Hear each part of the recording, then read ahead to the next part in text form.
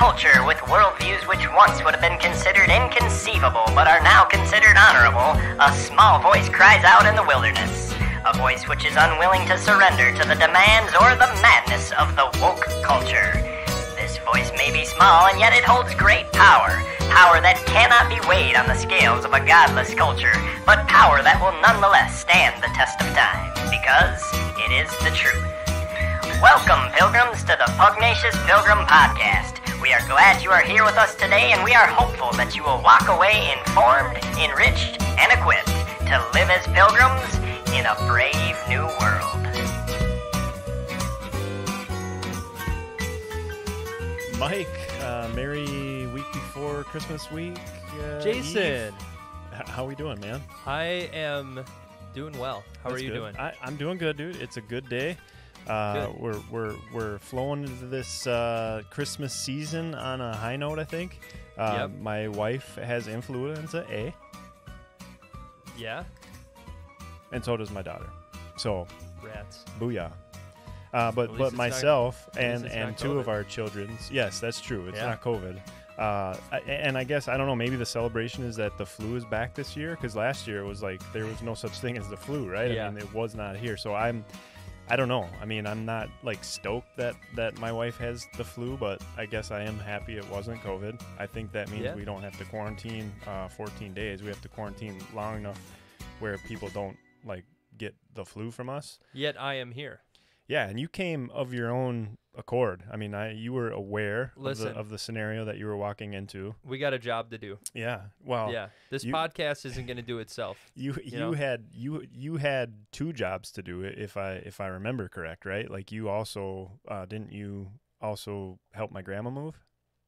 I did. Yeah, and that was tonight. Yeah. That was today. Yeah. Well, thanks for that. I know she was grateful. I was too, because I would have had to move all that stuff on my own. So I'm thankful that I didn't have to do that. But I'm just glad that I have people in my life that find me useful, you know? yeah. Well, I mean, that's a big deal. You know, I think that's one thing that scares me about being old is that, you know, eventually I'm going to become not useful. Being old. Yeah. And when you're not useful, like, you know, especially because we'll be communists by then, won't we? Well, yeah, all More than signs likely. point to yes. So once we're communist and no longer useful, I mean, that's like to the glue factory for the Yeah. horse, right? I mean, Right. that's how it ends We're up. both trying to grow Karl Marx beards. Yes. So, I mean, it's only a matter of time, right? I was going for Spurgeon or even potentially Calvin, but I mean, Marx, No. I could fit in with the Marxist. Yeah. Except, Oh, yeah. I mean, a lot of the transgendered women, maybe with the exception of Sonny and Cher's kid, still can't grow very good beards. So I don't know. I mean, the Marxists are going to look a little different than John Marx probably anticipated, but Probably. Yeah, they're going to have some pretty funky hair. yeah. Yep. Yeah. Well, Merry Christmas to our Merry pilgrims. Christmas, Thanks yeah. for joining us. You know, we got an interesting podcast lined up tonight. We're kind of just going to have a conversation, sort of like we did around Thanksgiving. I'm excited about it. Yeah, I mean it's the Christmas season, Mike. You know, 'tis the season, right? Yeah, it's the season when Jesus was born, right? Not exactly, but I think I know what you're going with there, right? Yeah. No, I just wanted to throw that out there because, you know, there are a lot of people who are like pretty nominal Christians that are like, man, we just need to remember that Jesus was born. This is Jesus's birthday. And I'm like, whoa, hang on a second. You know, yes, it is a day that we remember Symbolically, that yeah. Jesus was born. Yeah. But, you know, historically speaking, Jesus was probably born sometime in the spring, Right. maybe around like March. We don't really know. Right. So, I don't know. I don't know why I think that's important to clarify, but for whatever reason. I mean, you There- want to there get we it go. right. It's kind of like Yeah. the three wise men showing up at the manger scene. Like that didn't happen, you know. And I get why they try and smash it all together because every kid Yeah. needs a part in the Christmas program, right? Right. But it's not exactly biblical. And I think you know, I mean, when you play loosey goosey, you know, even with things at that level, it changes people's understanding of reality. Yeah. Like I saw, I think it was a Babylon Bee article, or no, it was a Not the Bee article that was talking about some people that were like ruining Santa for a bunch of kids, and I commented on it, and I was just like, can you remind me again, like, where Santa fits into trying to like raise Christian children? Like, I'm really not trying to be a Scrooge. I guess I'm confused as to like why this is like the worst thing in the world, that somebody's like ruining the whole Santa thing. I don't know. Well, I mean, Saint Nick is a true historical figure, right? Yeah, absolutely. And but Saint Nick and Santa yeah, aren't really the same thing. They're like something. They're like two things that have been like mashed together. right. Yeah, and again, like we often talk about other people's podcasts on our podcast, which probably isn't super great for this podcast when we're actually telling you what you guys should really listen to. But there is a podcast out there called Red Pilled America, and they did a great story on, you know, the history of Santa Claus, if you will, and how it really is an American thing, right? And it's you know, like everything else, it's kind of made its way to other parts of the world because of America, but it is rooted in American capitalism 100%, right? You know, the story and history of St. Nicholas is pretty cool because he actually, you know, he like literally punched a guy in the face for denying that Jesus always existed. So that part of St. Nicholas I do appreciate, but yeah, symbolically that's not the Santa Claus that we see today, really. Right. So I don't know. I guess I'm just kind of a contrarian at heart. Yeah. So, you know, I don't have decorations up at my house. I just don't, you know, I don't have a tree up at my house. It's probably also because I'm single. But, you know, I'd probably put them up if I had a wife that was like, hey, you know, it'd be really nice to have decorations. But what's really important to me during this time is to not like be a heretic. Yeah. Yeah, that's cool. I mean, I think you know, to like make the important thing the important thing. Like, yes, Jesus should be the reason for the season, but let's not just like be extra Christian during the month of December. Like that's just super weird to me. Right. It's like when people are like during Easter, right? Which, why do we call it Easter? But during Easter, they'll be like especially Christian, be like, we got to go to church. I'm like, well, where have you been? Like the other, you know, 51 weeks of the year. So, you know, maybe I'm just a little bit bitter, but I just, you know, I really wish people, including myself, would take their faith more seriously and actually, you know, Jesus isn't just like a tradition, you know, it's, he's more than that. Correct. So, and we're going to talk about that tonight. So that's a great lead-in for us. We appreciate that segue that you gave. That wasn't even part of it. You did bring up the fact that you're single. I do feel like it is my responsibility as the co-host of this show. Last week there were a couple instances where you showed your muscle on camera, which, you know, we got a good chuckle out of that. But some of our listeners, I don't want to say they weren't impressed, because I mean, by all ways to measure this, they must have been very impressed, because there was a couple guys who mentioned that their wives accidentally walked by while they were watching the podcast and stopped and kind of did a double take. So we've been asked kindly to not allow that to happen again. So I appreciate you being a little bit more wearing long sleeves today, covering up the pythons. Yeah, and my response to that is do you even lift, bro?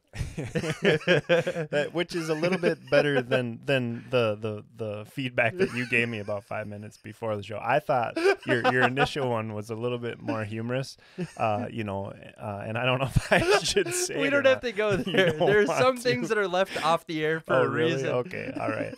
Well, if you want to know, you know, maybe we could at the new year we can start maybe a subscription service, and people can pay for that kind of information. Oh, yeah, for sure. Speaking of which, you know, again, we're not 100% behind the capitalism that Christmas has become, but if you are, we at least want to let you know that we do have some merch ourselves that would make great Christmas presents. I pitched to a couple guys that I'm in a Bible study with weekly, the God is Judgmental t-shirts, and they were actually pretty thrilled about it. And 2 out of 3 of them said, I want one of those. And so we want to let you know that you can actually purchase those. So if you go to the Pugnacious Pilgrim website, which is pugnaciousPilgrim.com, you will actually find right at the top bar there the Pugnacious Pill, or the Pugnacious Shop is what it's called. Okay. And if you go to our Pugnacious Shop, you'll find things like our coffee mug. You'll find things like our sticker. We even have sweatpants. Mike, you and I are not sweatpant guys, but we know that there are sweatpant guys out there, and we want, we want to try to cater to. Yeah. Are the hats still on the website? The hats are on the website. Are you All right. talking about the nice ones? Yeah. I don't think so currently. So those are not, but they Okay. they need to be. Well, you can buy sweatpants, though. Exactly. You can buy sweatpants. All of our gear is white and blue or black and white, Yeah. except for the sweatpants. Because if yeah, you're gonna you buy can it, choose yeah, you your can own choose. color. We kind of staged them as red because we want you to be flagged. Like if you are a person that's wearing sweatpants, like you should stick out. And if you listen to this podcast and you don't want to wear our logo on the lower half of your body, why are you even here? Right. I mean, what's know? the point? Exactly. That's the point. I mean, there's Yeah. a reason that Like, are you even really a fan? Yeah. Do you even lift, bro? Is really maybe what you could say. In I that should get some of scenario. those sweatpants and just exclusively lift in them. Yeah, exactly. So the gear's there. You would make a lot of Christmas dreams come true, and we will Yeah. say that every time a purchase for the Pugnacious Pilgrim is made, an angel gets its wings, and so or It's something like that. especially important for us not to be heretical during the Christmas season. So. Okay, I guess it's only when a bell rings does an angel get its wings. Yep. But all right, well, our show is really just geared around the idea of Christ and how he did change the world, Mike. And so we really want to break it into 4 different things. We're going to speak of the topic of love and peace and hope and joy. And Christ is so much more than that. We know, I mean, we've been talking about it. He's also judgmental, but specifically we want to hone in on these 4 things and these 4 attributes of God. And not only that, but how did Christ bring those things? And then, it's very easy, at least for me, from my perspective, to see that the world is also craving all 4 of these things and chasing them to the ends of the earth. Yep. But they only truly come through the person and the work of Jesus Christ. And so we're going to really kind of spend the majority of tonight looking at Luke 2. But before we do that, we also want to be able to fit in culturally with the rest of the world. And so we're going to go ahead and play. This is a clip that actually was put together by Todd Friel back before Wretched Radio existed. Before Wretched Radio? Radio. So this was what did he have before that? I think it was tied in with the Way of the Master. And I don't know if it was called Way of the Master Radio or I guess not. I'm not sure. I love Todd Friel, though. I mean, he's a stand-up guy. I mean, Yeah. he's definitely stood the test of time. His delivery takes a little getting used to. But Did you know he was before he got saved, he was a stand-up comedian? Did you know that? I did know that. Yeah, and I mean, so he fits that persona quite well. He really does. Yeah. Yeah, he comes off a little bit condescending sometimes. Yeah. But I think a lot of his content is like totally spot on. Right. And I've had a similar conversation with a significant person in my life who may or may not be my wife. She some of that delivery, right? The sarcasm and kind of the curt to the point. Oh man, I know all about that. Trust me. Yeah, But it works. It cuts through. It Sometimes. cuts through. Yeah. You got to know your audience, right? for sure. Yeah. Yeah. And sometimes just a good curt message is important. But what we're gonna deliver here, courtesy of Todd Friel, is something very different than a curt, sarcastic response. And so enjoy this. It's worth the listen.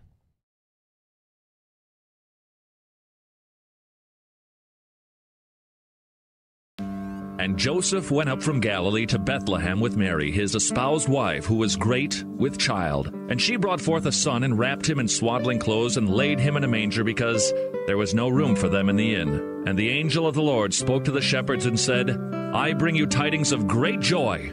Unto you is born a Savior, which is Christ the Lord.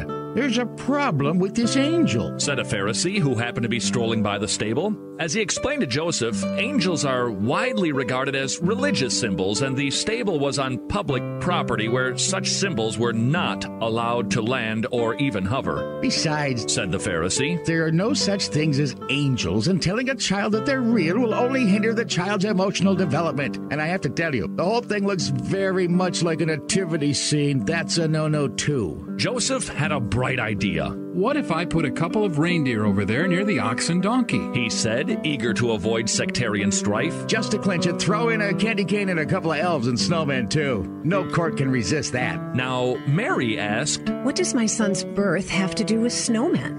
Snow persons, cried a young woman, changing the subject before it veered dangerously toward religion. With the arrival of the three wise men, someone gasped. They're all male, not very multicultural. Balthazar here is black, said one of the magi. Yeah, but how many are gay or disabled? A committee was quickly formed to find an impoverished lesbian wise person among the lame of Bethlehem. Thankfully, a calm voice said, Be of good cheer, Mary. You have done well, and your son will change the world. At last, a sane person, Mary thought. She turned to see a radiant and confident female face. The woman spoke again. There is one thing, though. Religious holidays are important, but can't we learn to celebrate them in ways that unite, not divide? For instance, instead of all this business about Gloria in excelsis Deo, why not just season's greetings? Mary said, You mean my son has entered human history to deliver the message, hello, it's winter? That's harsh, Mary, said the woman. Remember, your son could make it big in midwinter festivals if he doesn't push the religion thing too far. Centuries from now, in nations yet unborn, people will give each other pricey gifts and have big office parties on his birthday.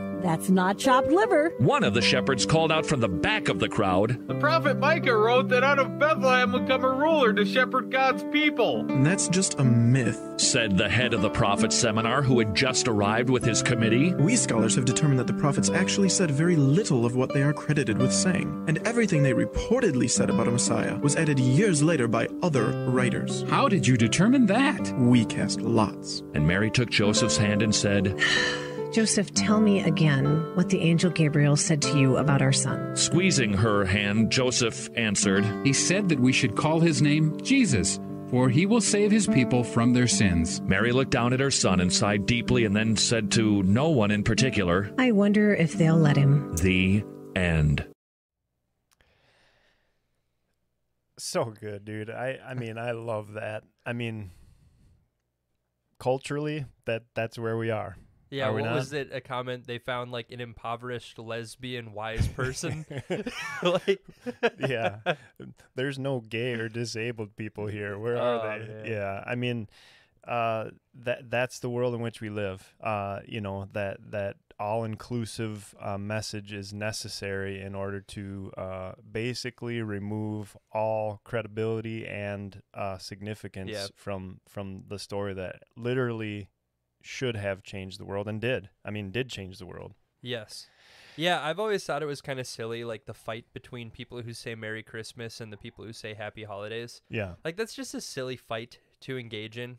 Right. You know, mostly because I don't care if you find Merry Christmas offensive, but I'm also not going to go, like, out of my way just to make somebody angry. Yeah. You know, like somebody who gets triggered about that, like they're already in need of a heart transformation from the Holy Spirit. Like, you triggering them is not going to be the thing that softens their heart. Right. You know,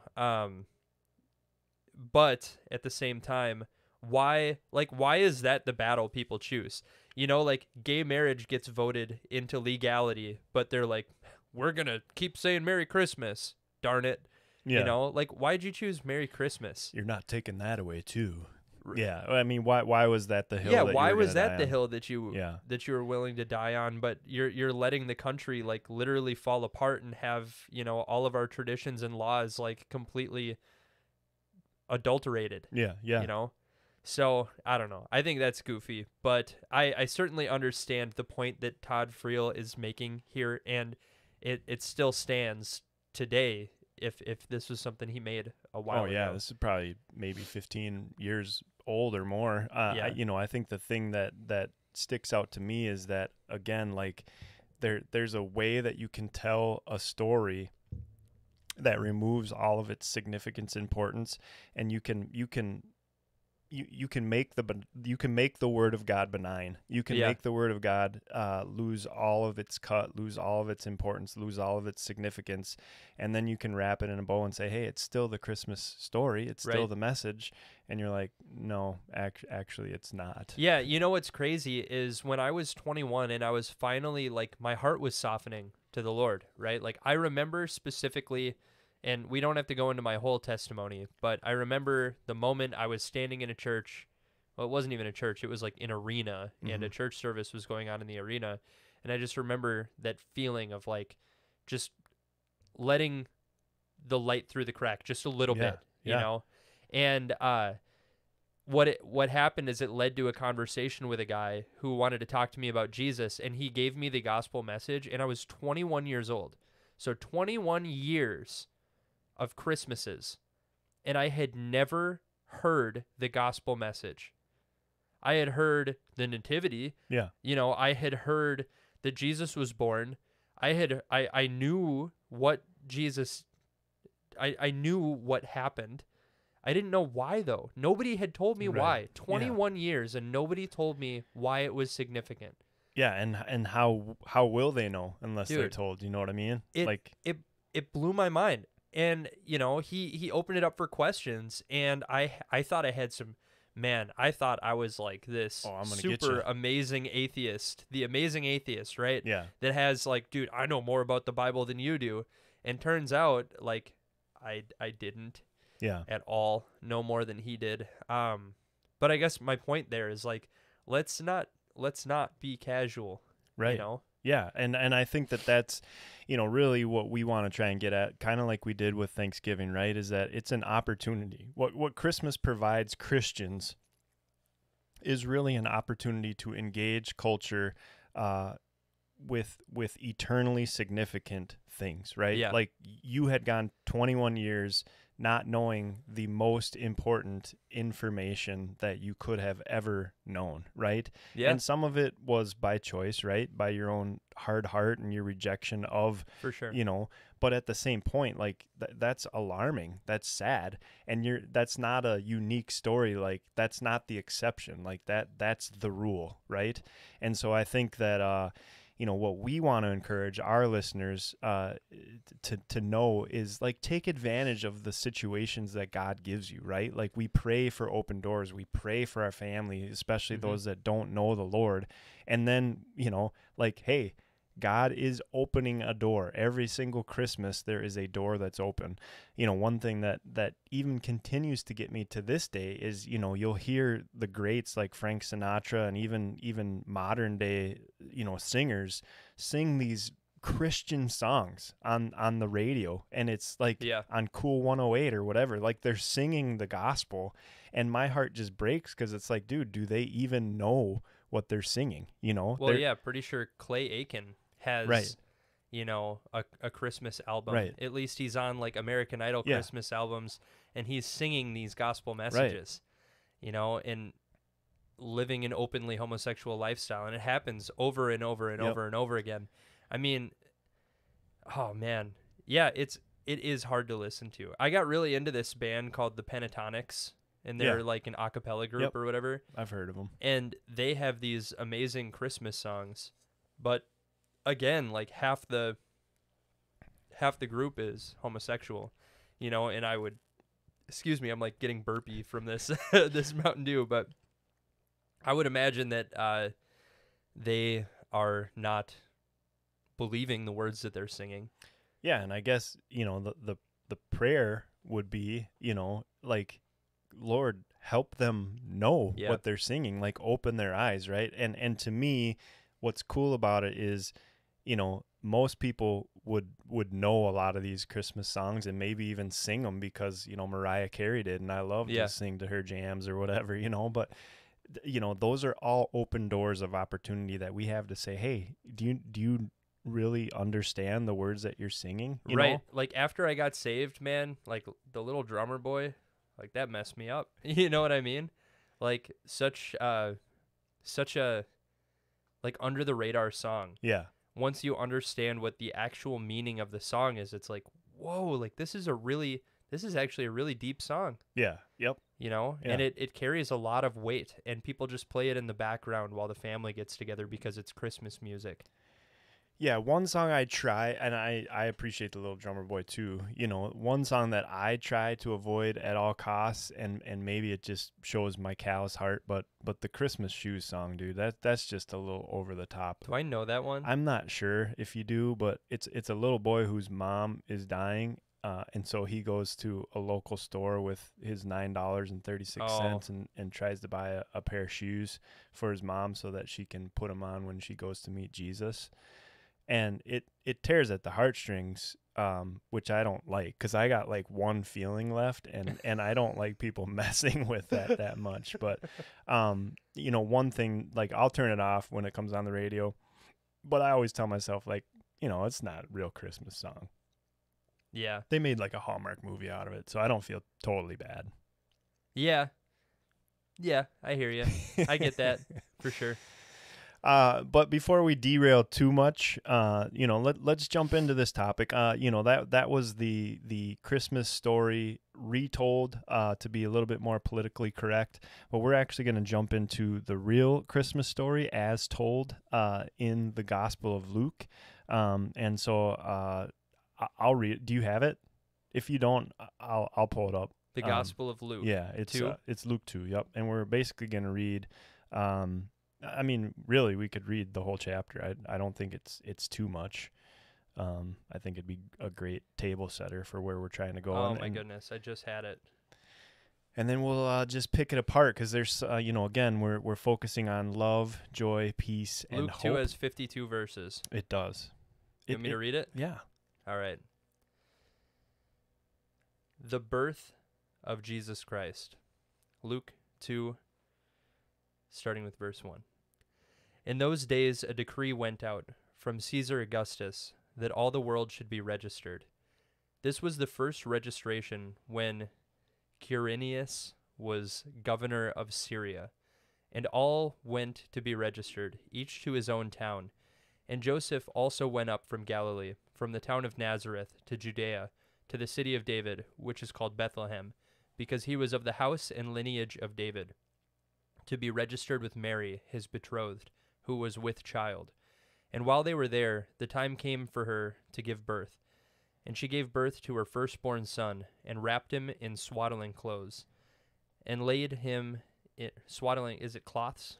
Cloths. Swaddling cloths, and laid him in a manger, because there was no place for them in the inn. And in the same region there were shepherds out in the field, keeping watch over their flock by night. And an angel of the Lord appeared to them, and the glory of the Lord shone around them, and they were filled with great fear. And the angel said to them, Fear not, for behold, I bring you good news of great joy that will be for all the people. For unto you is born this day in the city of David a Savior, who is Christ the Lord. And this will be a sign for you. You will find a baby wrapped in swaddling clothes and lying in a manger. And suddenly there was with the angel a multitude of the heavenly host, praising God and saying, Glory to God in the highest, and on earth peace among those with whom he is pleased. When the angels went away from them into heaven, the shepherds said to one another, Let us go over to Bethlehem and see this thing that has happened, which the Lord has made known to us. And they went with haste and found Mary and Joseph and the baby lying in a manger. And when they saw it, they made known the saying that had been told them concerning this child. And all who heard it wondered at what the shepherds told them. But Mary treasured up all these things, pondering them in her heart. And the shepherds returned, glorifying and praising God for all they had heard and seen, as it had been told them. And at the end of 8 days, when he was circumcised, he was called Jesus, the name given by the angel before he was conceived in the womb.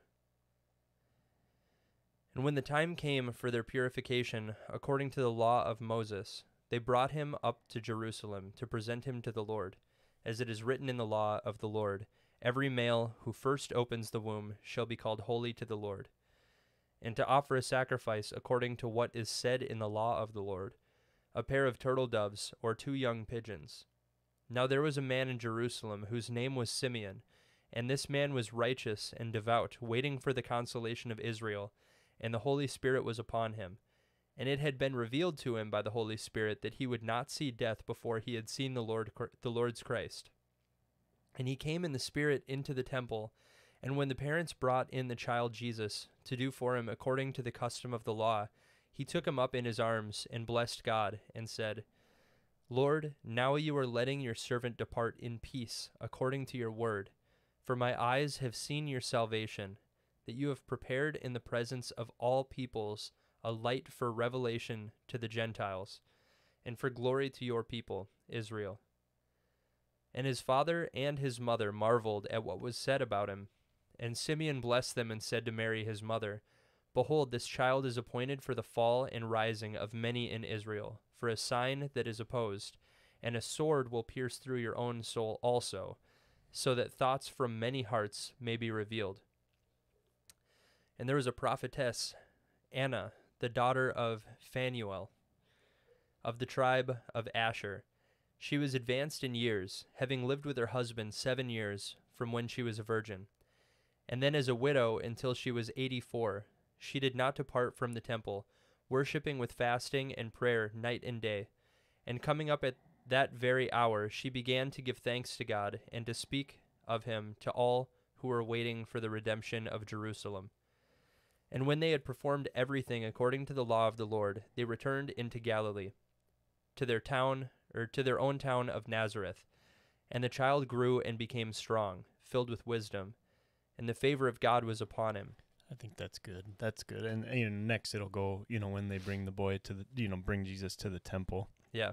For the feast. But, there's so much there in Luke. I love the Gospel of Luke and just his recounting, the way that he tells the birth of Christ and really the death of Christ. To me, this dude knew how to tell a story. And we want to be a truth-based show, facts-based show. I believe that Luke was the one that actually had some medical, background. And so, a lot of his details are more, specific to like the body and just things that are detail oriented. Yeah. And, you can tell that, and it's just it's a different narrative. A lot of people ask, well, why do we need 4 gospels? They're all telling pretty much the same story, right? But you get the personality of the authors in them, and really not only are they, corroborating each other, but they're also, giving different angles, different perspectives of the same thing. And and they're not all covering the same exact events. Yep. There are different parables and different gospels. It's just like if you send 4 people to a seminar, they're all going to come back with something different, but they all saw the same thing. Yep. So. And that's crucial, right? Yeah. Sometimes you pick up, different things from different people and it just hits you differently, even how you're wired as a person, right? And, a lot of times people say, well, obviously there's contradiction in the Bible. Look at how Mark and Matthew, and it's like, dude, you're missing the point. You're looking to argue for the sake of trying to, really cast doubt on something, right? And really what this is an invitation to turn to Jesus, right? Yeah, turn to Christ. That reminds me, there's a thing called the Skeptic's Annotated Bible, where some skeptic, I guess, went through and annotated the entire Bible of like every contradiction, quote unquote contradiction it made, which really what it means is I don't understand what this what the author's saying. Yeah, the author is just or the guy who did the annotations is just saying, I don't understand this, so it must be wrong. There was a Christian who went through the entire Skeptic's Annotated Bible and annotated all of the annotations to prove like none of this is a contradiction if you actually have some comprehension skills. Yeah. And I think it's like barondeboer.net or something like that, but it's really fascinating. And I guess the reason I say that is just because I found that early on in my faith to be a really great resource when speaking with people who are obsessed with the idea that the Bible contradicts itself, Right. especially when you're talking about like between the Gospels, because people will be like, oh, well, this guy says 2 people were there and this guy says 1 person was there. It's like, You yeah, can't have 2 if you didn't have 1, you know? yeah. Like you just, Well, not only that, but I mean, it's a difference in like literary right, style. exactly. Yep. So, yeah. Yeah, and you know, I agree with all that. There's great tools that are out there. Yeah. You know, I think to me, you know, I used to get involved in a lot of those debates, and not that Yeah, they I don't don't bear anymore. any fruit, because I think they can, right? There are some people that are legitimately skeptics by nature, right? And they need detail. They want that, right? They want truth. And I think the Bible is true, right? So it can stand on its own. We don't have to apologize for it, and we don't have to pretend Yeah. that, you know, so I think there is a good time and a good place and even a good reason for some of that. But really, you know, like don't miss the forest for the trees, right? And so you know, what we want to pull out of there specifically, right? Like I want to kind of hit on these attributes, right? And love and hope and peace and joy, they're all rooted in this story, right? Mhm. And I think again, like we talked about how the world just desires truth. The world desires freedom. The world desires hope and joy and peace. We know that, right? And it is here. It has come. God had promised it from the very beginning. I think last week or a couple weeks ago when we dove through Genesis, we were talking about the patriarchy. Was that last week? Yeah, that was Man. last week. Feels like a long time ago. But we went back to Genesis 3 and we showed the curse that occurred because of sin entering into the world, and God's perfect design and God's perfect world that he had given to humanity was destroyed by our own choices, right?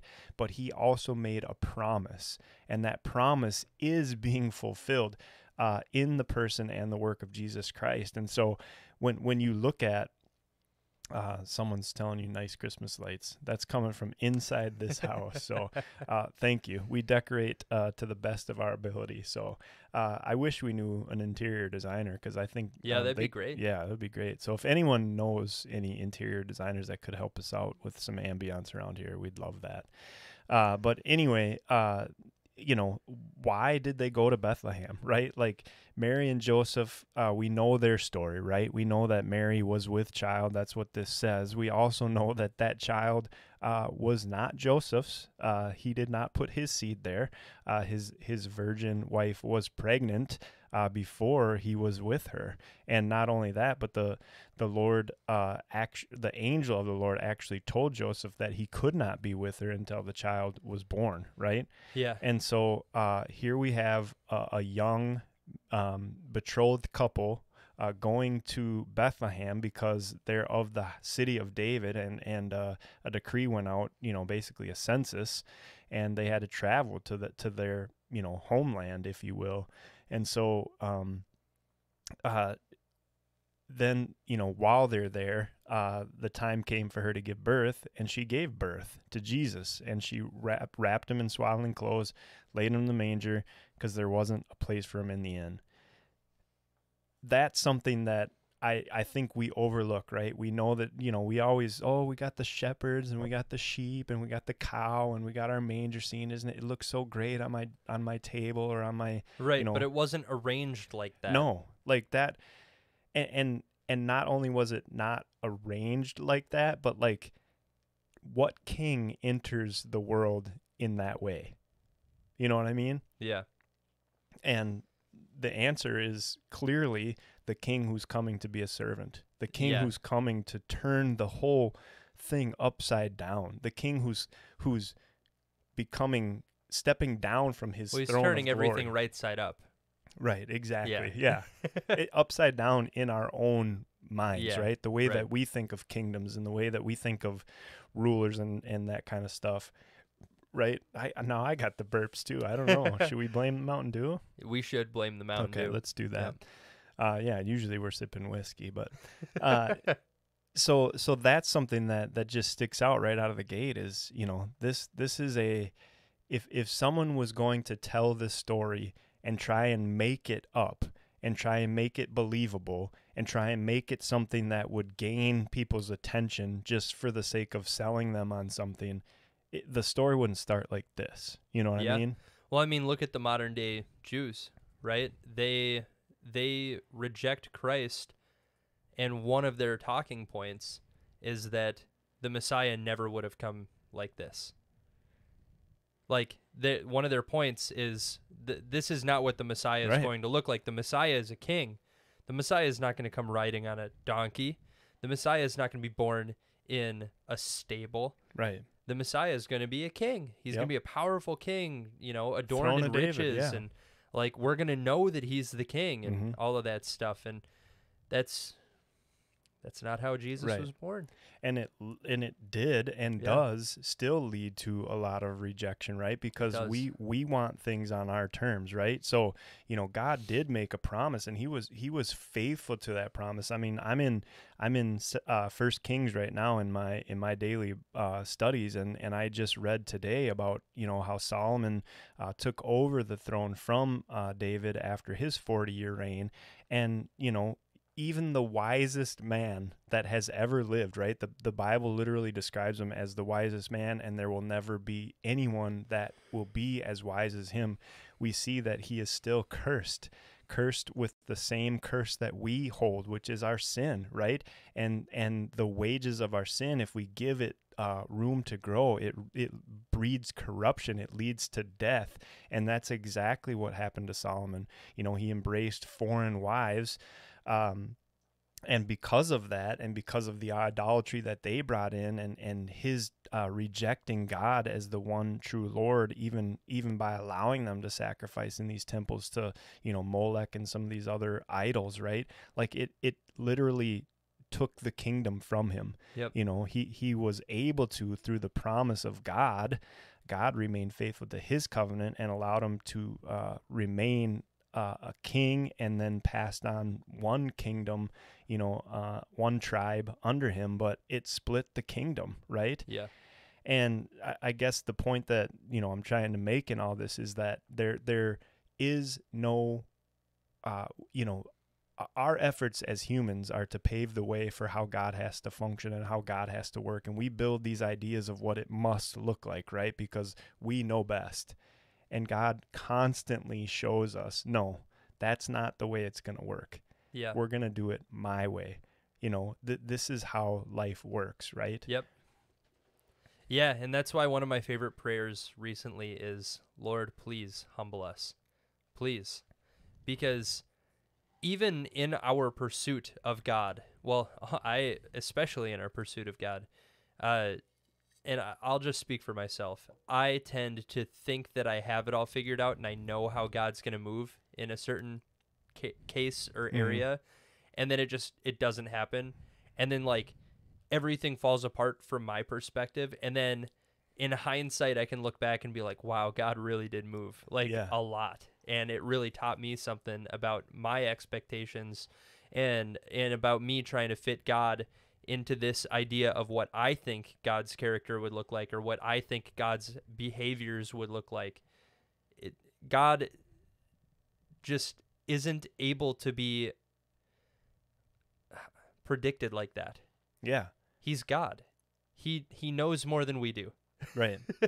He knows beyond our knowledge. And he knows best, right? Yeah, exactly. And we're going to get, you know, as we, you know, dissect this story a little bit further down, there's two people that were waiting for the Messiah, right, in the temple. And both of these people, when they saw Jesus, they knew exactly who he was. And they had been waiting for him their whole lives, right? We just want to clarify, I guess we didn't give the disclaimer that not all foreign wives are bad. So I'll go ahead and say it, because apparently we're offending some with our Hey, just read the Old Testament. Right. It was his foreign wives that led to his downfall. Yep. And you can take that for what it's worth. We know specifically the Word of God says. God told him not to marry you know, outside of Israel, and he chose not only to marry outside of Israel, but also to have a friends with benefits relationship with about 300 others or 700 others. It was a grand total of like 1,000 women. He was up there like Wilt Chamberlain. Like, I mean, they probably were in a running for most dates ever. But anyway, I mean, dang. I didn't realize you were going to go down that path. Yeah, I didn't either. So moving on, one of my favorite encounters in all of the Christmas story, Mike, is the shepherds. You know, again, if you were going to pick a people group to reveal the good news to first, it would not have been the shepherds. I loved how our pastor said it this past Sunday, Pastor Matt, which I think you're probably going to end up hearing this sermon, I think, this Sunday. So I don't want to give too much away.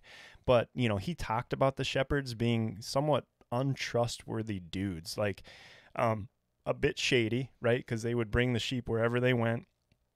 And they would oftentimes feed off of other people's land just because there was grass and food available, right? And they weren't thought of in very high regard, right? And yet the news, really, the good news came to them first, right? Through the angels. And so I think that's so cool. And the angel of the Lord appeared to the shepherds, and the glory of the Lord shone around them, and they were filled with great fear. I try to think about, you know, imagine, right, the skies opening up and just seeing, you know, the angels of the Lord. And I mean, I'd be afraid too, you know? Yeah. Would you quake at the sight? I think I would. I think I would too. Mainly for, you know, I would want to be a part of some decent lyrics that would last a long time. But the angel said to them, "Fear not." And it's like, dude, why would we not fear? And this is the great news of the gospel of Jesus Christ. Fear not. Why? For behold, I bring you good news of great joy that will be for all the people. For unto you is born this day in the city of David a Savior, who is Christ the Lord. And this will be a sign for you. You will find a baby wrapped in swaddling cloths and lying in a manger. And suddenly there was an angel, a multitude of heavenly hosts, praising God and saying, "Glory to God in the highest, and on earth peace among those with whom he is pleased." And so I want to dissect that a little bit. You know, the good news is what? What is the good news, Mike? Well, I mean, to paraphrase. Yeah, I mean, paraphrase. Like what? Yeah, the good news is that the Savior's born. Right. A Savior that what? I mean, how long had the world been waiting for this Savior? Since the fall. Yeah. Pretty much, yeah. I mean, there was obviously, like, different stages of understanding, right? Like, first we understood that we were fallen. Then we understood that that reconciliation with God was something that we couldn't attain on our own. And then we understood that there would be a Savior. So I don't know how long the period was before the prophets had prophesied that there would be a Savior, and then the Savior came. 1,000 years? Couple thousand years? Yeah. Something like that.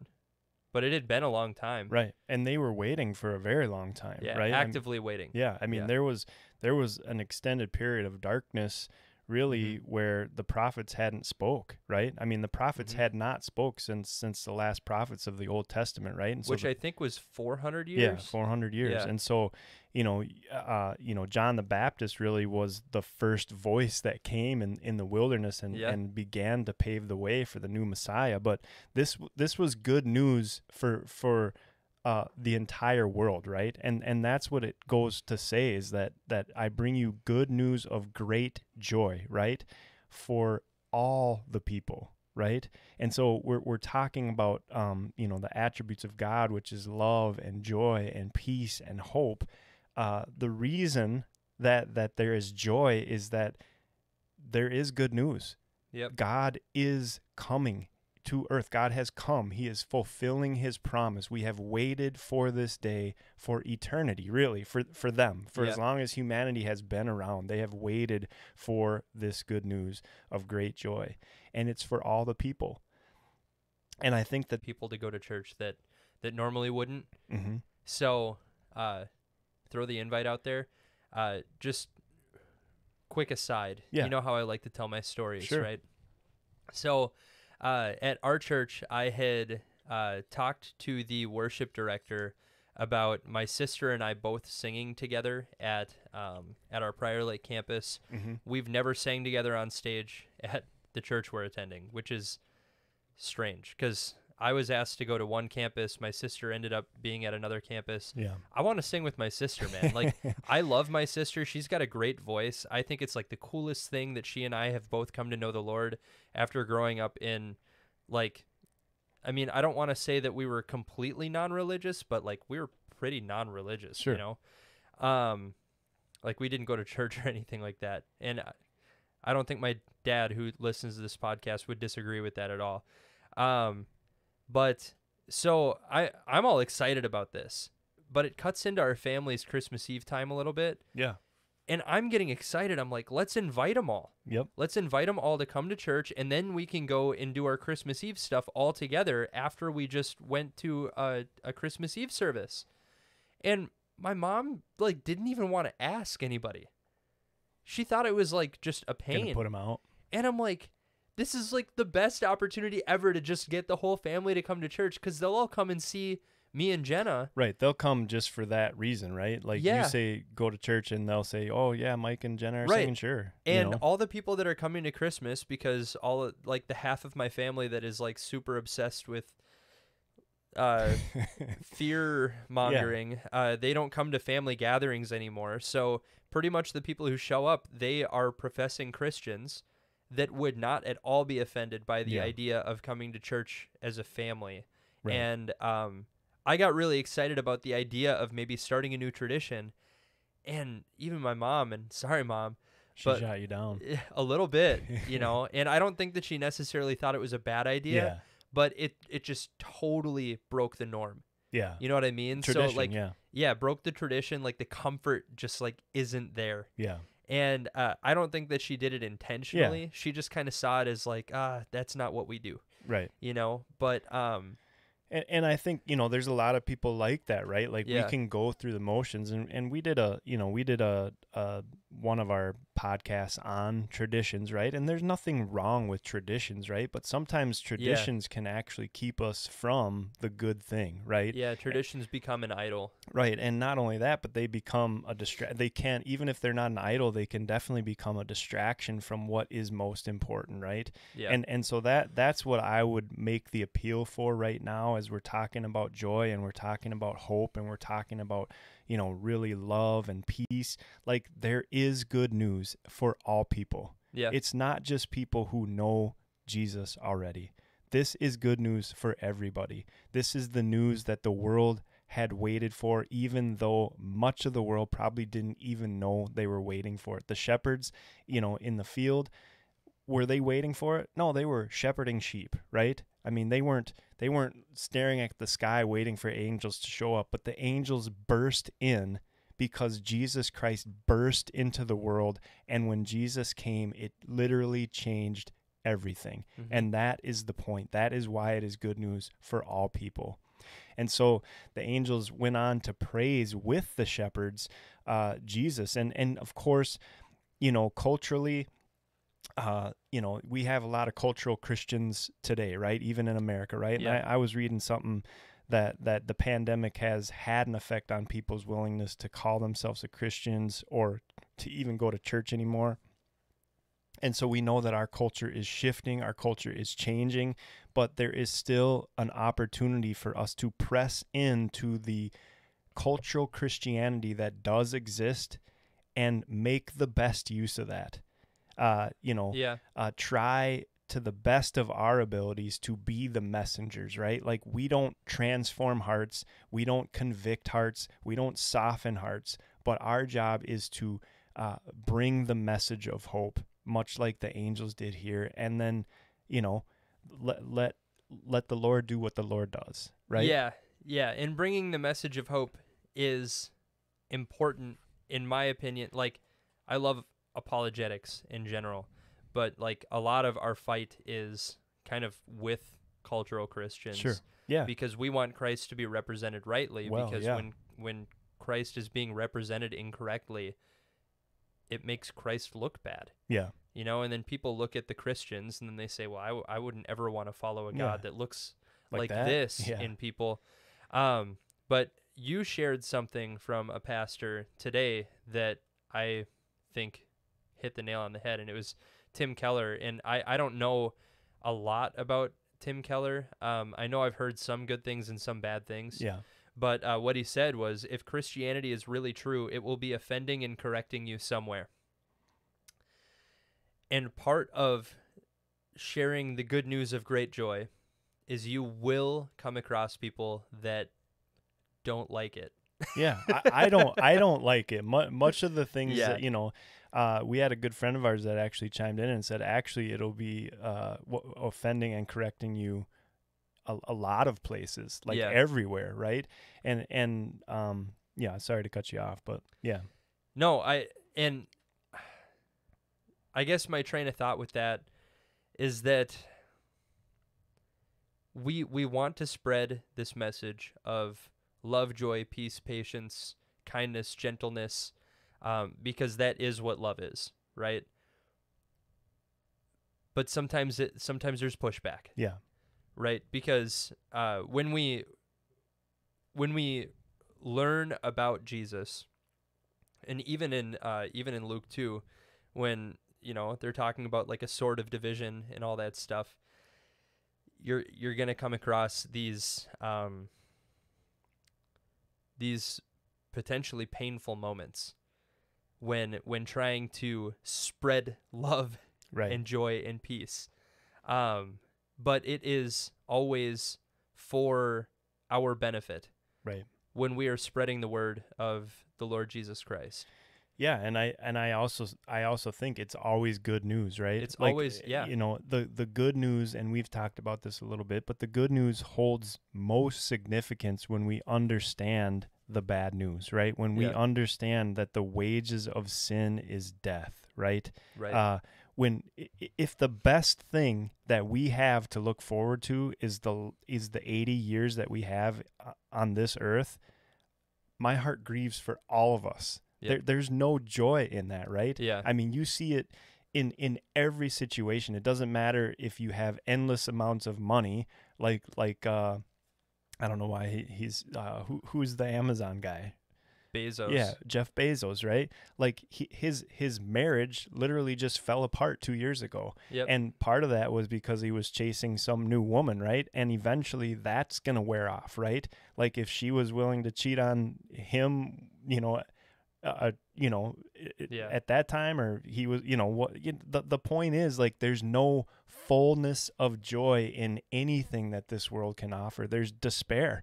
Even the things that seem like the most appealing, even the things that we crave and we wake up and we think about, right? If they're not Jesus, they will fail us. If they're not Jesus, they will fall short of what God has in store for us in the joy of Christ. And so that is why the news that the angels brought to the shepherds was not only good news, but it was good news of great joy. And it's good news of great joy that is for all the people.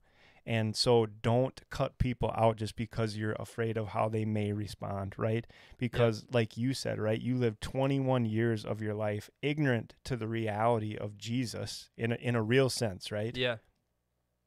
When, who knows, right? If someone could have brought that news to you in a Yeah, I don't know if I mean, I can't look back and say what would have happened if, because the Holy Spirit rescued me. That's what happened. For sure. But the start of that was somebody inviting me to a church service I didn't want to go to. Mm-hmm. But even though I didn't want to go to it, I still ended up there. Right. Right? Because, who guides the footsteps? Yeah. Who is it? Yeah, the Lord. Exactly. So ask. Yep. Yeah, be intentional. Yeah. Take advantage of the opportunities that are given to you. It goes on and says, that, the angels, when they sang their song, right, which is taking place in verse 14, it says, "Glory to God in the highest, and on earth peace among those with whom he is pleased." Now, that part, I think, is wonderful too, right? Because God does bring peace, but it's also, there's a caveat there, right? There's a disclaimer of who that peace is for, right? The joy and the good news is for all the people, right? Yeah. But here specifically, this peace on earth is among those with what? with whom he is with whom he is pleased. Yeah. There's not peace for everyone. Yep. There's not peace for all the people. There's peace among those with whom he is pleased. And that's significant. So how can you ensure that you are one of those people with whom he is pleased? I mean, the Bible makes it clear that we turn to Jesus in repentance, right? Like John the Baptist's message is repent, for the kingdom is at hand. Like that is what he came to do. He came to pave the way in the wilderness, the voice crying out in the wilderness, like, and his message was repent. Turn from your wickedness, turn from your sin, turn from your selfish lifestyle, turn from that. All these things that you are pursuing love and hope and peace and joy in, that are breaking you, that are continuing to ensnare you in the bondage of sin, turn from that. Repent and turn towards your Savior. He's here. That's how we do it. That's how we please the Lord. We please the Lord by coming humbly, submitting before him, acknowledging who he is, acknowledging what he's done for us, and then repenting and walking in obedience and newness of life. So, in what you just said, you insinuated that there are other ways that people might be pursuing this love and joy and peace. What might that look like if somebody doesn't have the Lord in their hearts? I'm not sure I fully understand the question, but I mean, just as an example. Yeah. Because and I know where I want to go with this, because it's very clear to me that in the human heart there is a hole that is the size of God. Yeah. That you cannot fill that hole with anything other than the worship of the Creator. Right. But we are constantly trying to fill that hole with everything else, right? With fleshly desires. So the way that I wanted to go with that, just really quickly, is at least in my generation, drugs, food, relationships with people, right? People are looking for anything that they can look at for happiness, or they can look at it for to feel complete, right? So, we have rates of drinking and getting high, and addiction to all forms of entertainment, the internet. We're all addicted to dopamine. You know what I mean? So I guess I just wanted to throw those out as examples of things that happen when you are not letting your fulfillment come from the Lord. And I'm saying that as somebody who's totally guilty. Right. Yeah, I mean, I think I know I'm guilty too, right? I chase those things daily, and we have to have this posture of repentance that's like, no, Lord, I'm going to turn from that. You are my prize. You are my treasure. And Mark 8:36 is a verse that's fairly well known, but it basically says, what does it profit a man to gain the whole world and lose his soul, right? And that's really, I think, at the crux of what you're trying to get at, right? Is that we chase all these things, and they, for some people, they settle for that type of joy. They settle for a life of promiscuity or doing whatever, food for the body, right? The body is food for the body food, right? Like whatever I see that I want, I have, right? Yeah. There's people that live that way. And yet, let's say they get 80 years on this earth. Let's say they get 120 years, right? When they die, they have eternity separated from the fullness of joy. Yeah. Separated from heaven, separated from God. That there's nothing on this earth that this earth can provide that would ever offer any inkling of eternal satisfaction, joy, hope, peace, right? Yeah. And so, I had a thought that was kind of, around this idea, right? About, on whom his favor rests, right? The goal of Christianity is not to say that I made it, but rather to say I've been remade. Salvation is about freedom freedom from the guilt and slavery to sin, freedom to walk as a new creation into the abundant life of glorifying God and fully enjoying Him forever. That is what Christianity is about. That is what salvation is for. It's not about joining some elite club. Right. The point of what Christ brought is that He brought reconciliation with the Father. He brought a severed relationship that was severed because of our sin. He paid the price that we deserved on the cross. He died in our place. He came as a man to live as the new Adam. He came as a man, born a baby, grew up, and gave his life that he had on earth to live a perfect life, to show us how we too can walk in obedience, how we can live in an obedient way that glorifies God. And then He died the death that we deserve because of our sin. And because of that, when we turn to Him, when we put our faith and our hope and our trust in His finished work on the cross, we are new creations. And so how do we please God? We please God by letting God be our God. Yep. Not only our Savior, we've talked about this, but also our Lord, the one that tells us, no, this is how you live. I know your culture and your flesh and your sin nature want you to live this way, but I say don't live that way because that's idolatry, that's adultery, that's sin. Live this way instead, and not only will you honor God, whom we should honor, but we also get to live in the fullness of joy that He had for us all along in His presence. And that's how we please God. That is good news of great joy. Absolutely. Because it comes with a promise. It comes with a promise, right? Turn to the Lord, turn away from your sin, and the promise will be fulfilled. In the fullness of who Jesus was, how He came to earth, how He left the earth, and the entirety of His ministry, really. Right. So these are not just empty words. And for the longest time, it took me, I still wrestle with it as a Christian. And again, I've only been a Christian for 8 years, but it's been in 8 years of trying to really fully grasp the weight of what is being promised to me, because I still search after, I still run after those sinful things that promise me what Jesus has promised me.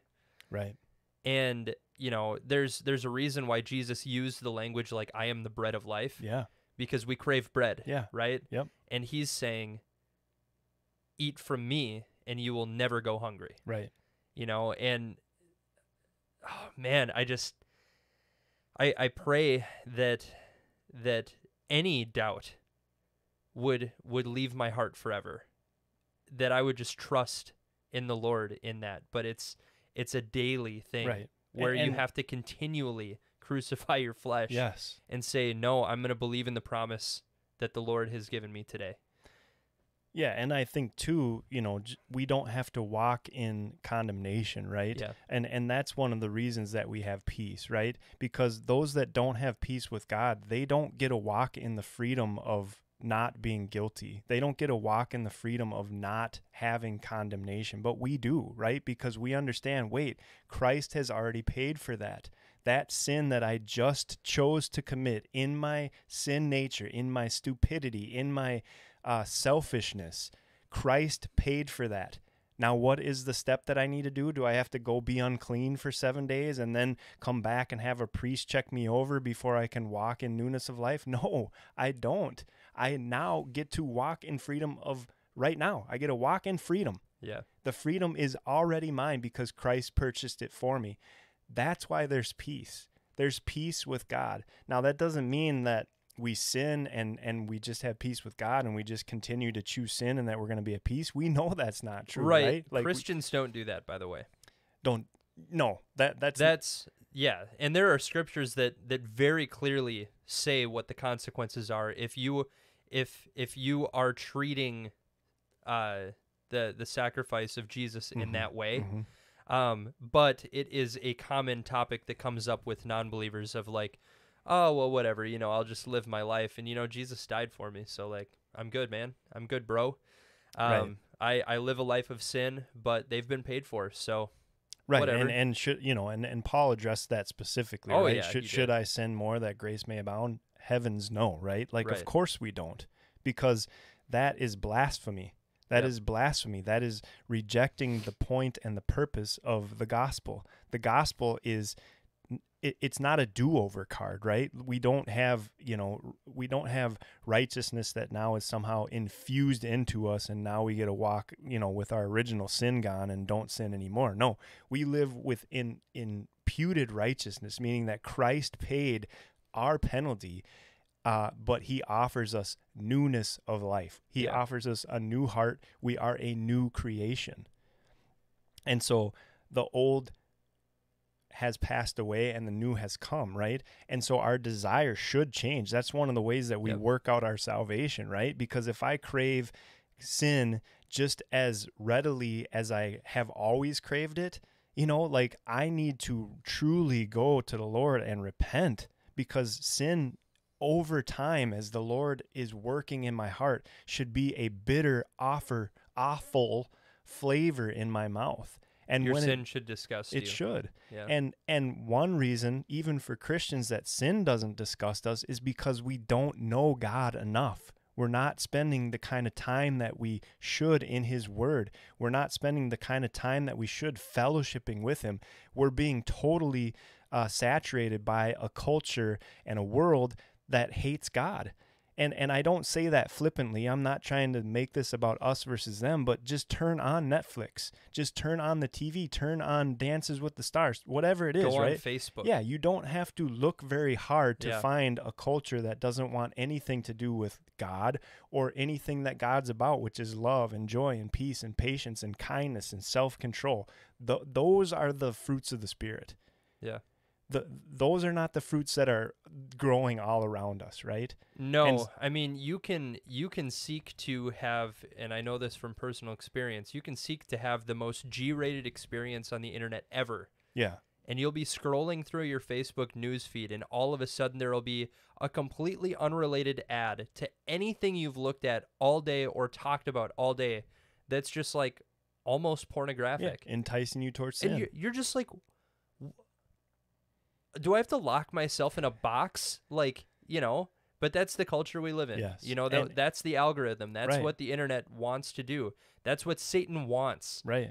Satan is prowling around like a lion looking for his next victim to devour. Right. And we're told that. Yeah, he's not Right? he's not looking for you to live in abundance of joy. He's not looking for you to live without condemnation. He's not Right. looking for you to live in peace and harmony with God. He's Right. looking to destroy all of that Actively. actively. Yeah, he's not just waiting for you to slip up. He's actively trying to make you slip up. Right. And the only way to combat that is through a fervent desire and action to spend more time with the Lord directly. Right. So, and I was talking with a good friend, at my weekly Bible study, and he was talking about this person that he was speaking with who was depressed and, just not feeling great and just feeling like they didn't have a lot of motivation and life just was going poorly and they were just kind of almost feeling sorry for themselves. And he said,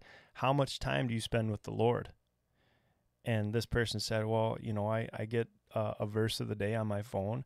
And he said, "Okay, well, how long does that take you to go through? Like, 10 minutes? And this person was like, "No, probably about a minute."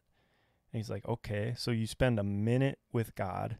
How much time do you spend praying?" "Well, probably, I pray every night before I go to bed. So let's give it 5 to 10 minutes. So of your entire day, 1,440 minutes, whatever it is in a 24-hour day, right? Mm-hmm. You're spending 6 minutes of those 1,440 intentionally seeking Jesus. Yeah. And the rest doing what? You know what I'm saying? And I can relate with that, man. And I certainly can too, but that, I guess that's the point, is that we will be influenced by how we choose to spend our time. We will be influenced by how we choose to spend our thoughts, right? And if life isn't going well, we do need to evaluate, what am I doing with my life? We got a question from Neil that said, what are your guys' thoughts on fastings? I'm not, do you know what he's getting at with that? I mean, fasting. Yeah, so fasting in general is a great spiritual discipline to try and set It's a great way to spend time with the Lord. Yeah, and to try and set your heart right. Like, I don't practice it enough. Sometimes inadvertently, my eating habits are bad, but, fasting from things like Facebook, or fasting intentionally from things that are distracting us from God, and pouring that time and that energy and those thoughts and that effort instead into things that we know are going to bear spiritual fruit is a great way to rejuvenate our lives and once again just grasp the greatness and the glory of God. I agree with you. And I don't mean to take away from what you just said, because I couldn't have said it better. And I'm also a big fan of fasting. I have done it. I don't do it nearly as often as I should, but it's interesting to me that Neil is asking what our opinion on it is, because I would love to actually hear what he has to say about it as well, knowing his experience in being a shepherd of his church. And oh man, I look at some of these things that we are called to do as Christians, and fasting is one of those things that we're called to do that, like, man, how many Christians do you know that fast? And we're called to do it. Right. It's like advice given to us, and it's like, when you fast is what Paul says. Yeah, exactly. And I mean, even myself, I have fasted, but I know a lot of Christians who have never done it. Right. And I think that needs to change. That's just my opinion, of course. But I do think that there's a scriptural argument for it as well. For sure. The discipline of fasting and learning how to fully rely on the Lord. When you're fasting, you have no choice but to lean on God and actively spend time with Him. In the temptation to eat or whatever it is you're fasting from, you have to spend that time in prayer. Otherwise, your fast is going to end. Yeah. Yeah. I mean, and you do find out in those moments that His grace is sufficient, right? And I think about Christ even when He was in the desert and He was praying and He was fasting, right? Satan came to Him in His most probably in one of His weakest moments, right? Yeah. And offered Him the world, right? Yep. And you can't just not do something, right? It's not just a choice to not do something, right? Like Lent is like, well, we're not going to do this, right? Well, what are you going to do instead? That is equally important. It's not just about giving up something.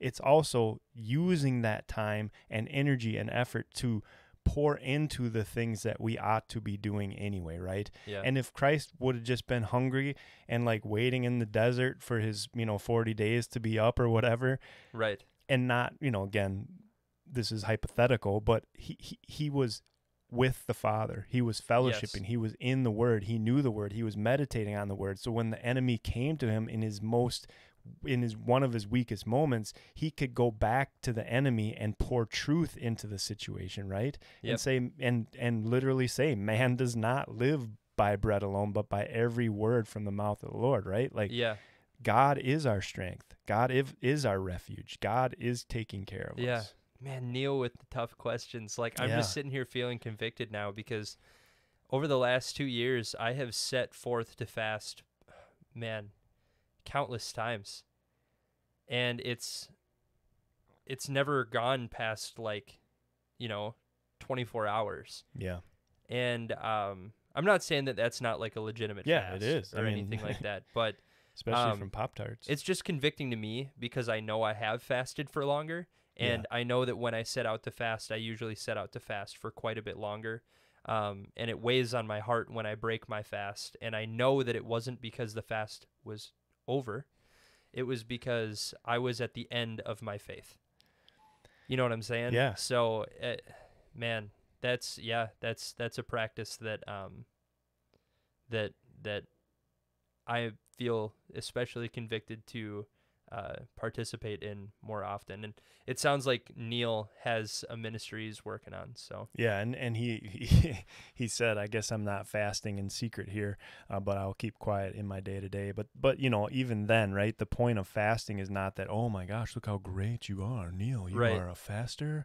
Well, sir, you have elevated yourself to. Yeah. You know, I mean that there are people that fast for that reason, right? And Yes. that is their reward. Your reward is being recognized by others. yeah, You and know. it's weird. It's and I have felt convicted about this too. Like I understand Neil's heart in saying Yeah. like, oh, I guess I'm not fasting in, you know, in private if I'm announcing this ministry, but I've also been in the middle of fasts, and we live in a culture where everybody's constantly trying to feed you or constantly trying to eat Oh with you. yeah. And if you're fasting, you are going to have to, unless you live under a rock, Yeah. you are going to have to tell somebody no Right. thank you. Yeah. And they're going to go, you're a weirdo. Why don't you want to eat? And then you have to say, I'm fasting. That's not bragging. No. That's not fasting in private. And then also, kind of in the same vein of what Neil's talking about here, I think it's totally appropriate to get together with some of your Christian brothers and fast together for something Yeah, specific expectantly. things, yeah.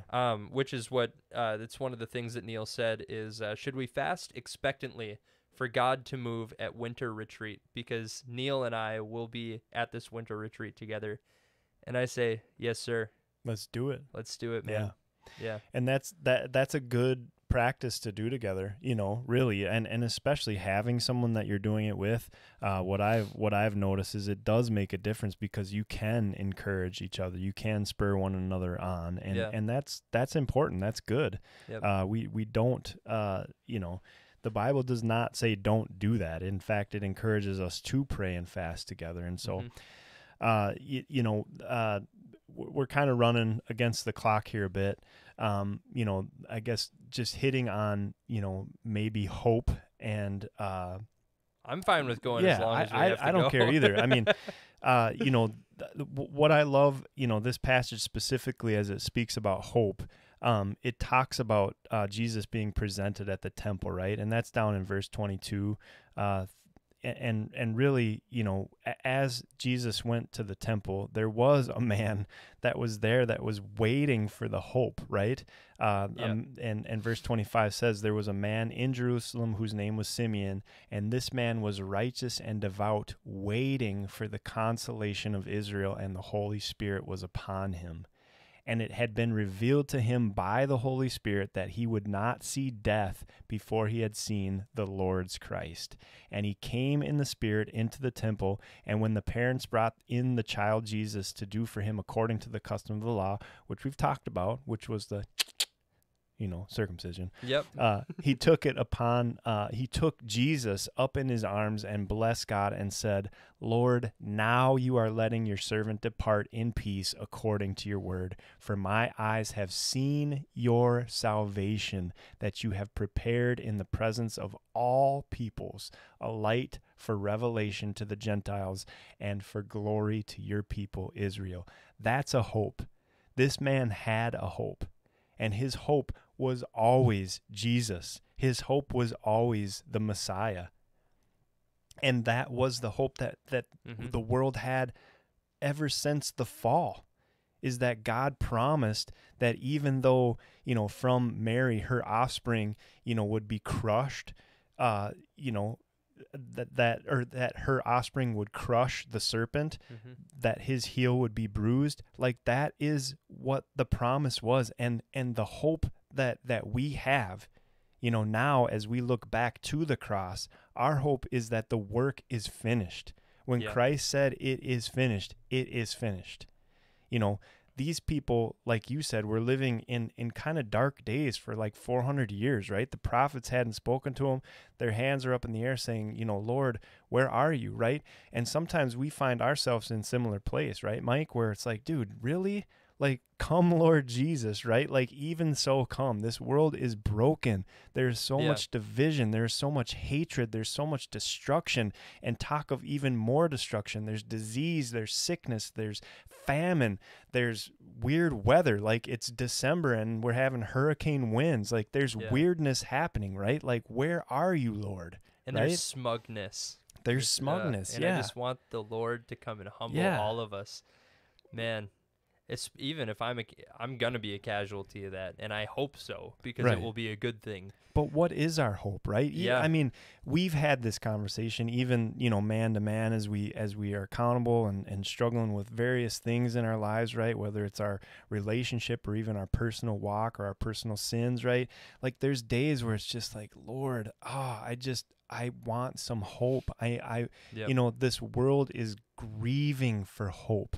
Yes. And we're looking in it in so many ways, right? Like, for the last 4 years, the hope was, gosh, you know, at least in 2020, we get a new president for a lot of people, right? And their hope was placed in politics, or their hope was placed in, well, just the vaccine. Once we have a vaccine, we can get back to normal and life will go on like it was before, right? Yeah, how did that hope pan out? Yeah. And really the only reason I say that is because when you put your hope in anything earthly, anything, you will be let down. Right. Every single time.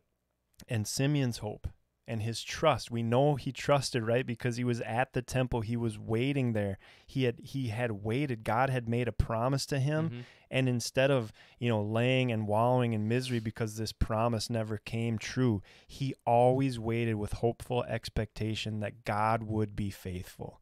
And that's the message, right? Yeah. That's the message of hope, is that all these things that we chase them literally with the kind of hope that's cross your fingers, let's hope this works out, right? That's not what real hope is, right? Oh, man. How many times in the Bible do we need to hear stories of people having to wait long periods of time for God to do what he says he's going to do, right? How many stories have to be in the Bible? Because there are a lot of them. Yeah.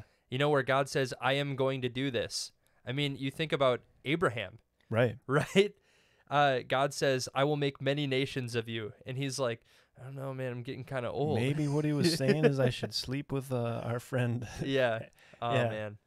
So, yeah, I mean, the Bible is consistent in so many ways that just, I feel like you don't know unless you spend the time to learn. Yeah. You know? So I see those crossovers into this man who was waiting expectantly for the Lord Jesus to come. And he believed. His faith was strong. Yep. And the Bible talks about the Holy Spirit being on him. And really, you know, that whenever I read that, you know, before Pentecost, really, I always get excited, right? Because we now live past that, right? We live at a time where Jesus ascended into heaven and said, don't be troubled that I'm leaving you, because I'm sending you something that's far better, right? Yeah. And we have that Holy Spirit, right? If our hope and our trust and our faith is in Christ, as Christians, we have that Holy Spirit, right? Yeah. Are we listening to his voice?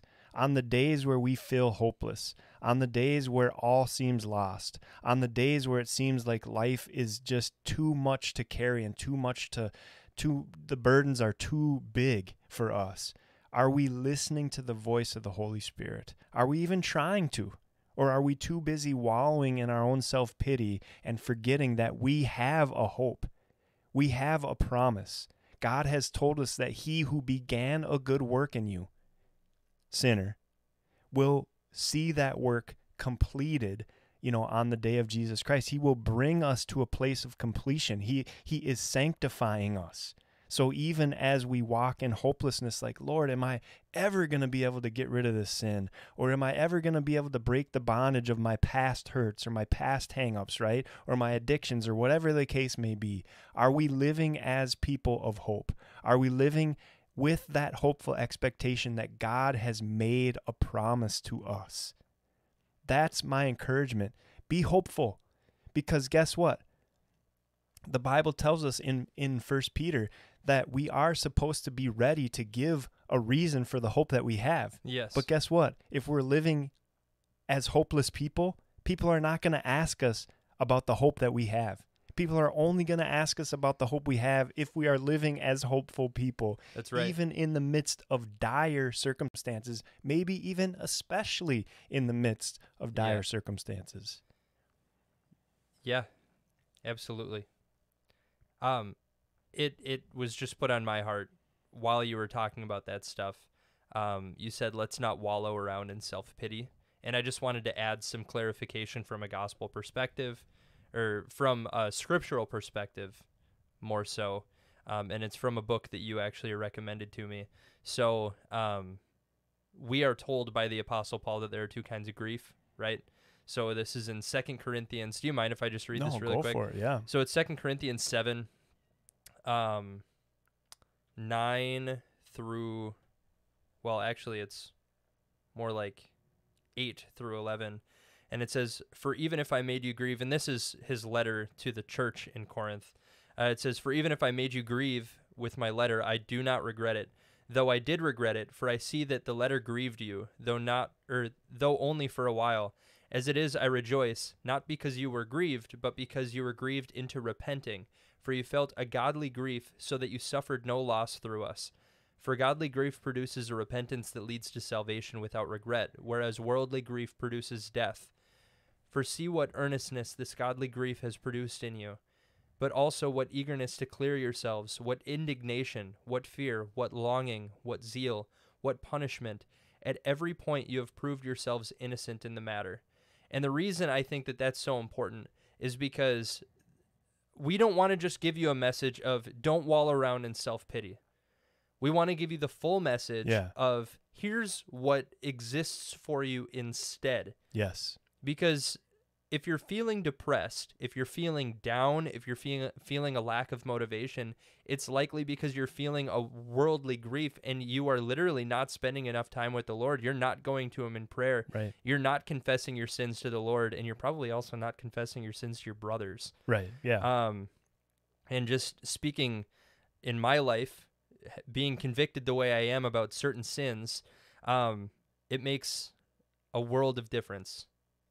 Yeah. You know, but the consistency is really what's important there. So. Yeah, and I mean, that's a great word, Mike. And I think, again, like that's one thing that Christianity has to offer. That's why it's good news, right? It's good news of great joy for all people, because we have something that we actually can put on instead, right? Like the Bible is full of, you know, messages where it says, you know, put this off, put this off, put this off, put this off, right? But a lot of other religions, what they have is like, you know, just that checklist. Don't do this, don't do this, don't do this. Here's the 100 rules that you have to live by, and once you live by these rules, you're going to be happy, right? Right. But Christianity says don't do these things, but instead do these things, because these things always have been here for your delight. They've always been here for your joy. God is for our joy, right? Yes. And it's not about rules. It's not about doing things the right way.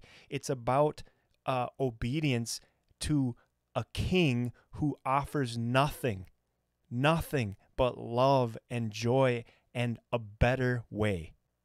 And the rejection of God's way is what led to despair. The rejection of God's way and God's rules is what led to the downfall of humanity, and still does today.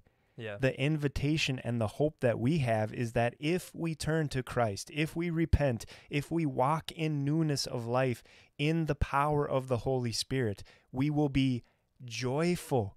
We will receive blessing. We will receive what God had always intended for us in the first place. Yeah. And there's nothing that offers that. There's no hope of this world that even comes close to being able to offer that. Right. And that's why the question of why do bad things happen to good people like really doesn't make any sense. Right. Because unless you are really following the law to a T, right? As under the new covenant. Right. Unless you are doing that, you will not be free from the woes of this world. No. Yeah. You know, or even if you're like Job and you're, you know, and you're like blameless, you may still also experience afflictions because God has a lesson that needs to be learned, right? Your blessing is promised in heaven. So that's important. But I hear a lot of this stuff, and I'm thinking about all of the arguments I used to have, and all of the arguments that I've come up to, and well, why do bad things happen to good people? It's like, well, I'm a Christian. I believe in the total depravity of man. I'm a Calvinist. You know, I don't and this is a tough one. I got into this discussion with my mom one time. I'm like, Mom, what makes you think you're a good person? And it's like, uh-oh. Like, even Jesus said there's no one good but God. Yeah. Are you calling your mom a bad person? I'm not saying she's a bad person. I hope this wasn't on her birthday. I don't Just think it was. Just to stick her even harder. No. But I mean, we can't spare. I mean, when we're giving a gospel message, sometimes it's going to hurt people's feelings. Yeah. My intention certainly wasn't to hurt my mom's feelings, but my intention was to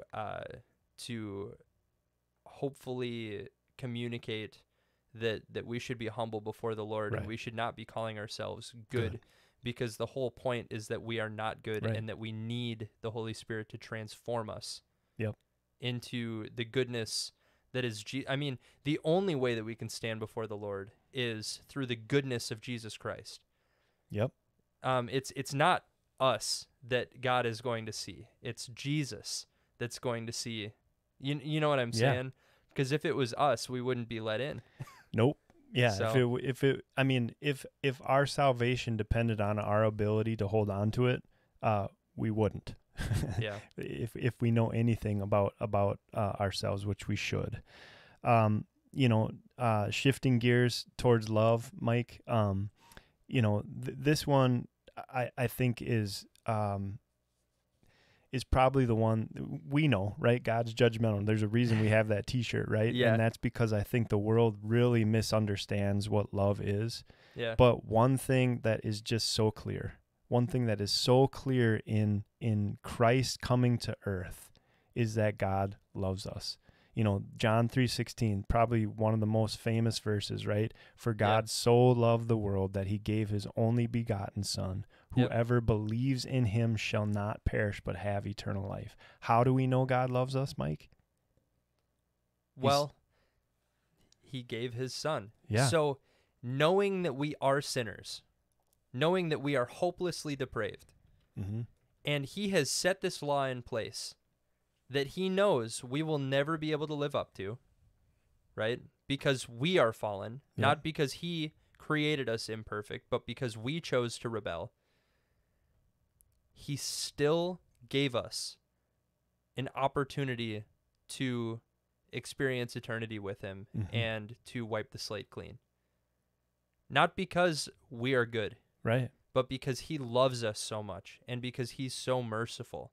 And he's faithful to his promise. Yeah. And he's sparing us the judgment that is rightly supposed to come upon us through the sacrifice of the purely innocent blood of Jesus. Yep.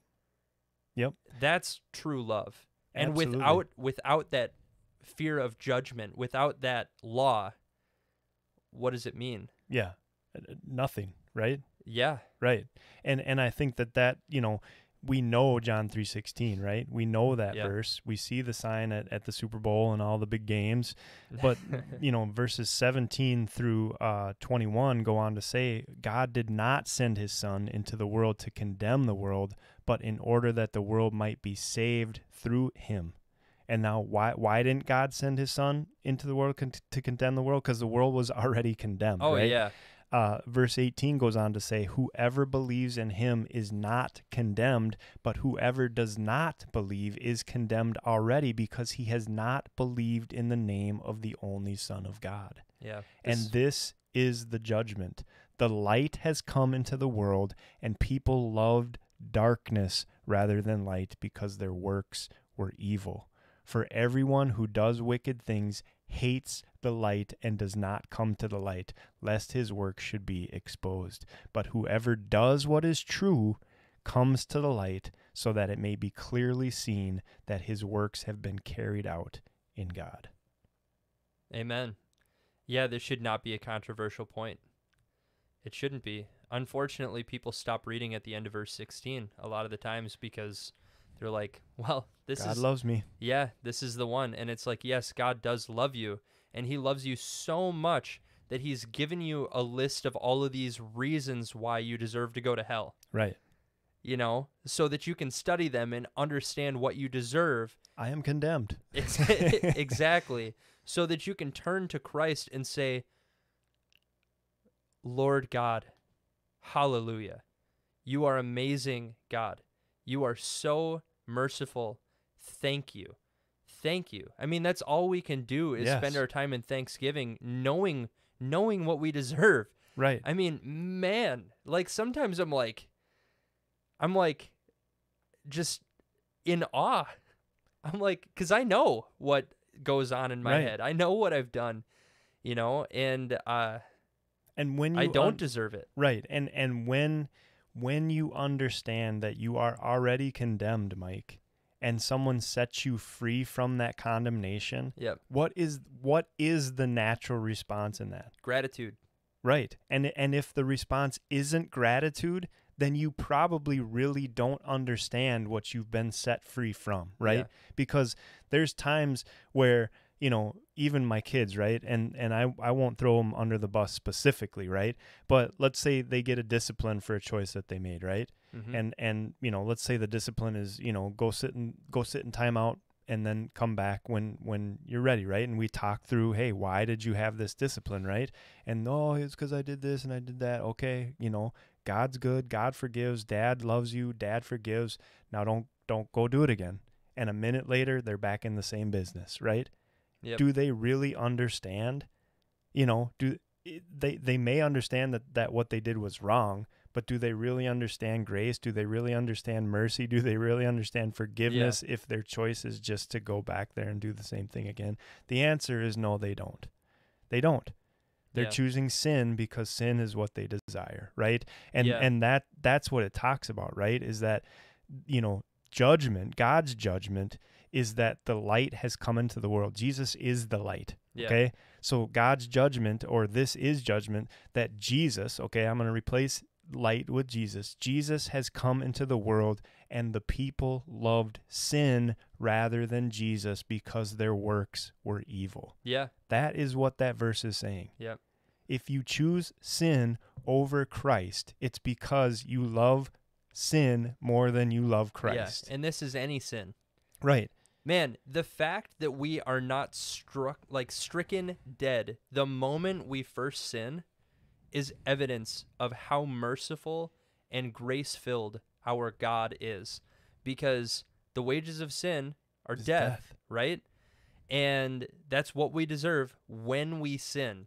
And that's why we see in the Old Testament people sinning, like what we would even today consider like mundane sins, like God would brutally punish these people, right, up to death a lot of the time. And yeah, I mean, like, if you I mean this is an example. I'm just trying to give an example of what you're saying. If you disobey your parents habitually as a child, after a while, the law of the Lord said that you would be stoned to death. Right. And not only would you be stoned to death, but your parents would be required to throw the first stones at their own child. Yeah. Right? Because God cares about sin. It matters. So and this is a really difficult concept for a child to understand. How do you understand what mercy looks like if you don't first understand that, like, you deserve death for your sin? Right. You know, and that, it's brutal, man. It's brutal, but it shows just how graceful and merciful and loving the Lord truly is. Because we don't even really, I feel like even myself, like, I don't even really truly understand that when I'm choosing to sin against the Lord, I'm giving myself a death sentence. Yeah, I don't truly understand that. Right.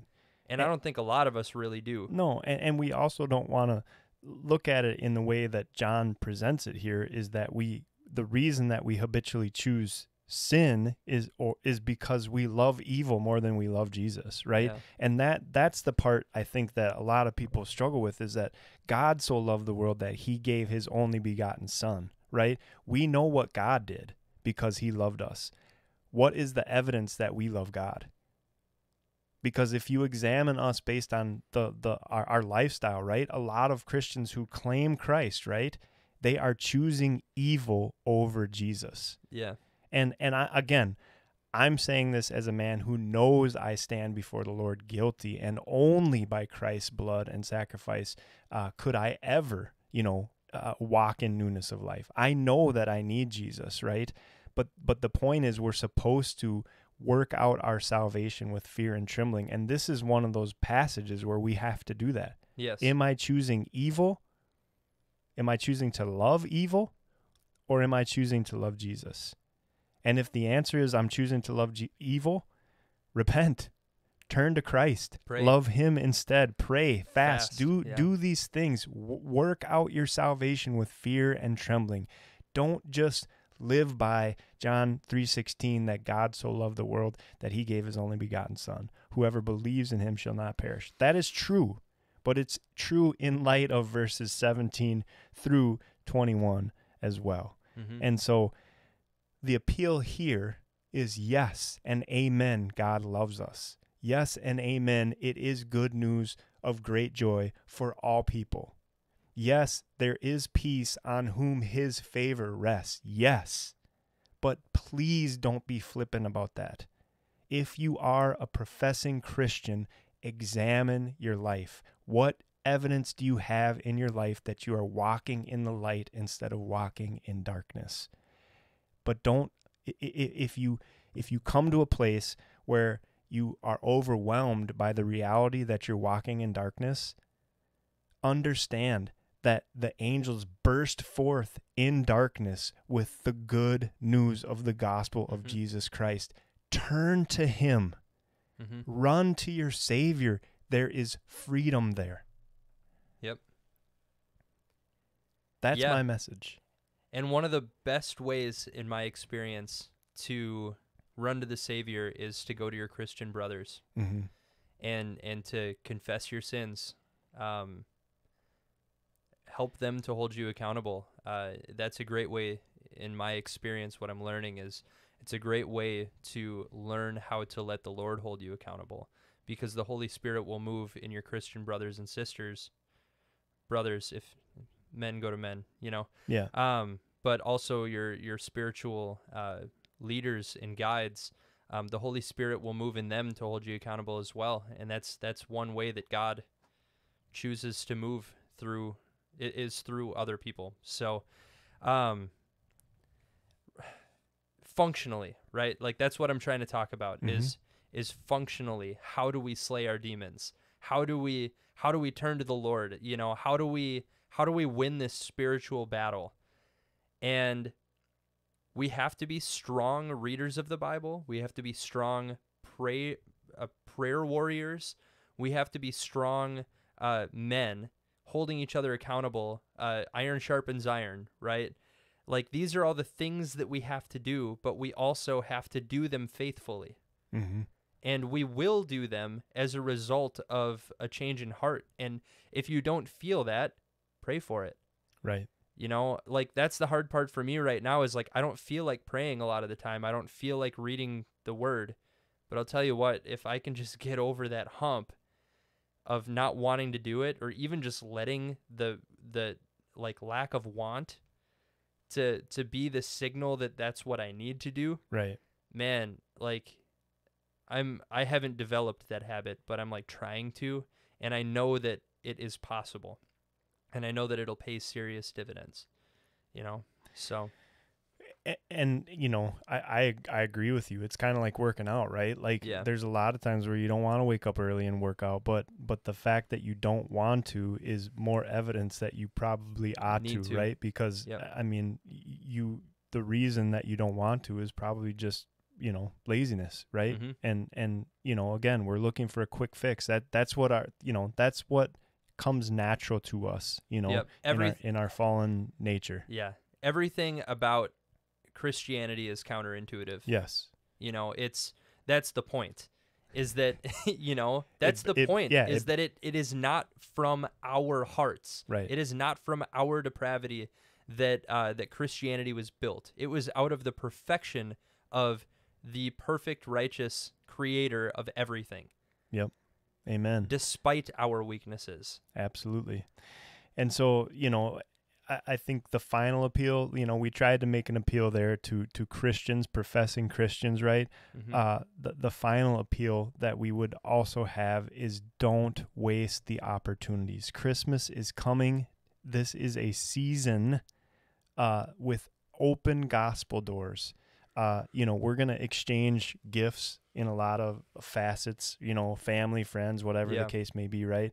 But the greatest gift that God ever gave humanity was himself. And so that also is the greatest gift that we can pass on to our family and to our friends this Christmas season. And there's no better time than right now. And again, if you ask me that same question, I'll tell you there's no better time than right now. Right now, the opportunity exists. There's no guarantee that the opportunity is going to exist tomorrow, next week, you know, whatever the case may be. So make the best use of the time that we still have right now, because Jesus is coming back. And so please, please, please, for those that are afraid to share the gospel with their family, start simple. Just ask a simple question. You know, you don't have to have some elaborate plan to try and share the gospel. Sometimes you just need to take advantage of the doors that are already open for you and just try and have a spiritual conversation. You know, in Mike's case, right? Like he's singing at church, right? You can make it a family thing. Like, hey, come see the family, right? Like that's a simple way to open a door of gospel opportunity. For your friends, even those who you've had conversations with Jesus about, like, don't make assumptions. There's a lot of people that profess Christ that don't know him.